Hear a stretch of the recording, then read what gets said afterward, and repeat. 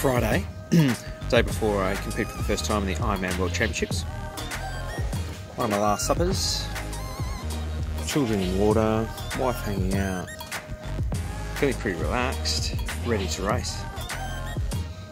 51-week countdown is coming to an end. We're just checking out a shoreline access that we haven't looked at for the whole time we've been here. Clobbered by way. We're about to get clobbered by way. I thought I'd just hop over the road and do a 18-minute swim, a 1K swim.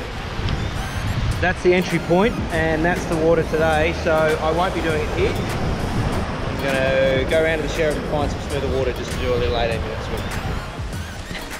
Take two. This looks a whole lot better.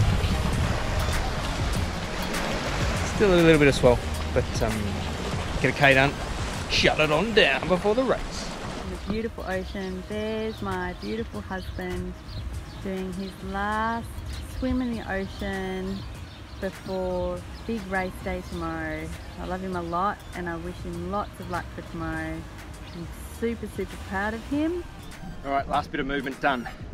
Tomorrow is race day. I love race day because all the chatter stops in my head and everything. There's no longer thinking about how it's going to be or anything like that, or worrying about the next training session. It's just time to have a crack, time to go deep and find out what you've got, and I really enjoy that. I'm going to enjoy this race too as well, I think, because there's lots of solitude. Everyone says, oh, there's no one out there. That's the part that I like, where it's just me and my thoughts and having a dig. So I'm really excited about it. It's going to be challenging, and that's what I'm up for.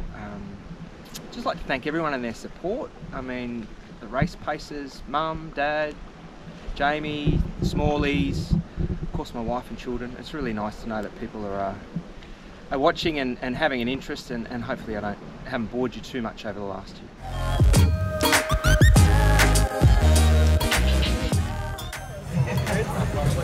No, nothing to say, just hopping.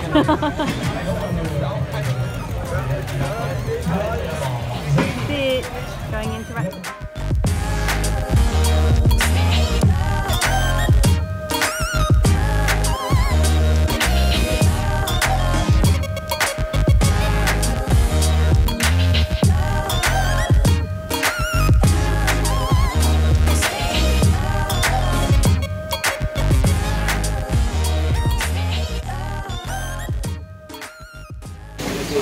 We set up the big swim course, final meal